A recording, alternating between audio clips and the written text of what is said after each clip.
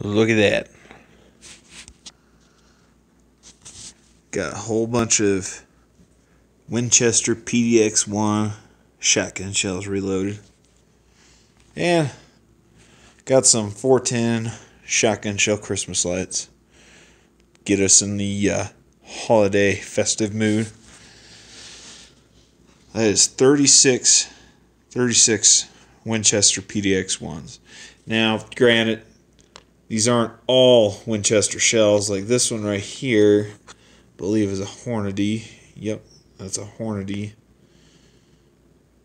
Yeah, camera's not focusing in too good. I got Remington, Mohawk, Herther, Winchester, Federal.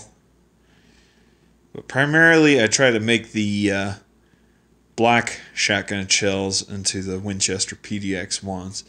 And just in case you don't know what a Winchester PDX-1 shell is, I'm going to explain this real quick.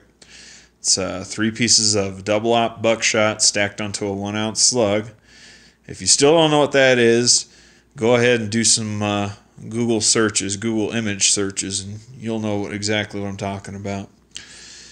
And right here, got 2 of them that I made with overshot cards. This one right here, clear plastic overshot card. That one right there, cardboard overshot card.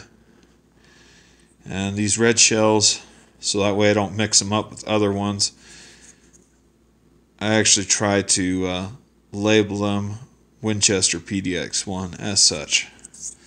Alright, well, that's pretty much it on this one. I'm out. Bye.